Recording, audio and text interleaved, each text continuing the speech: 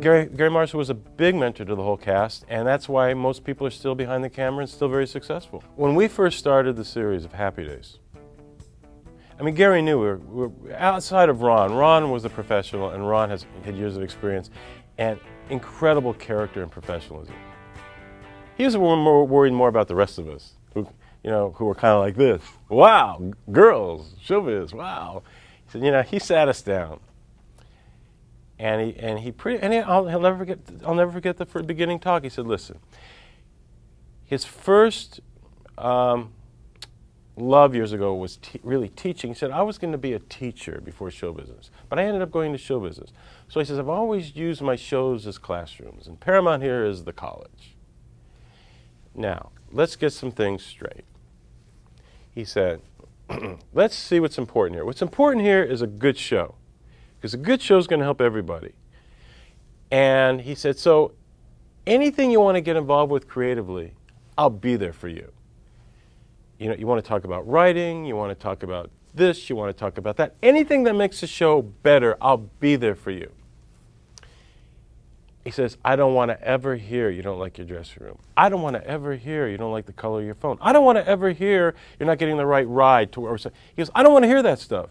It means nothing. It serves no purpose. It doesn't help you. It hurts you. Spend your time with what is going to benefit you, and that is bettering you and making a great show. He said, you want to direct? I'll open up every stage in the studio and watch the best. You want to write? Come up to the writing sessions and sit there all night while we're tabling these scripts. More than welcome. Learn it. Wear more than one hat.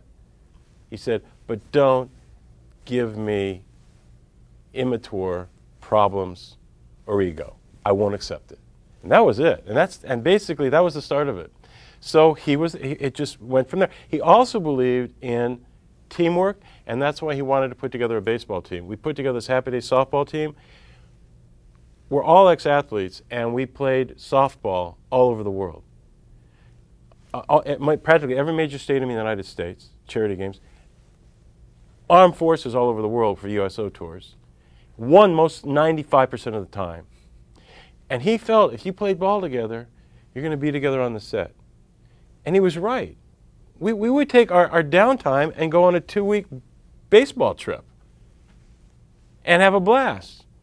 And it really made a spirit and a connection and friendships and respect kind of the foundation of our existence in that Marshall organization. And that pretty much is why today everybody is still doing well behind the camera, because we were taught good ethics and responsibility and pride in what we do. And do the job. Jobs first. And also he also said, and by the way, people, I'm a co-star, I'm a star. He said, there's opportunity everywhere you look. There is opportunity. Don't look for the bad, look for the good.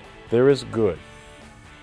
He said, don't ever think you have nothing. You have everything.